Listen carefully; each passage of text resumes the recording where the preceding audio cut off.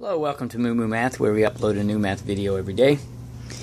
In this video, I'd like to work on one-step equations with decimals. And I'd like to work three types. I'd like to work one with multiplication, one with division, and then one with addition and subtraction. So let's go ahead and jump right in. This first one will be one with division. I have g divided by 3 is equal to 2.5. I know to isolate the variable, I need to multiply by 3. And the rule with one-step equations, if what you do to one side, you must do to the other. So I will multiply 3 on both sides. The 3's cancel, and I'm left with g is equal to 2.5 times 3.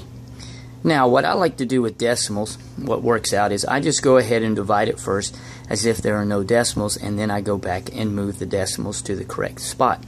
So 3 times 5 is 15, 3 times 2 is 6, carry the 1, so it is 75.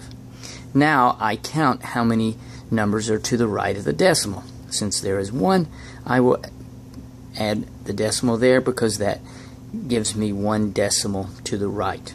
Okay, so pretty easy. Next up, let's do one with division. I have 1.4v is equal to 3.22.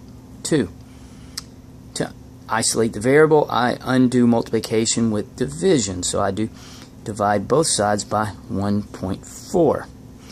The 1.4 is cancelled, and I'm left with v is equal to 3.22 divided by 1.4.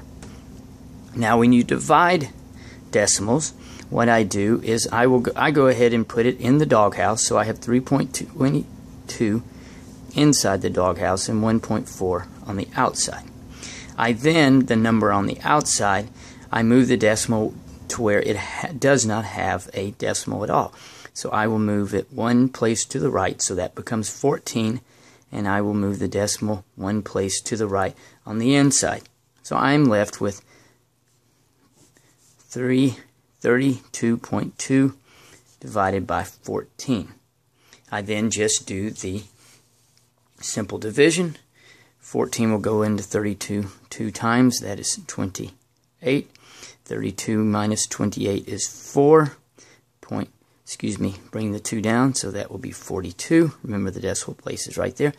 14 into 42 will go 3, and the decimal is right there. So it will be 2.3. And finally, for the last one, let me grab another sheet of paper. That's easy enough. Let's do one with addition. I have c plus 3.8 is equal to 6.72.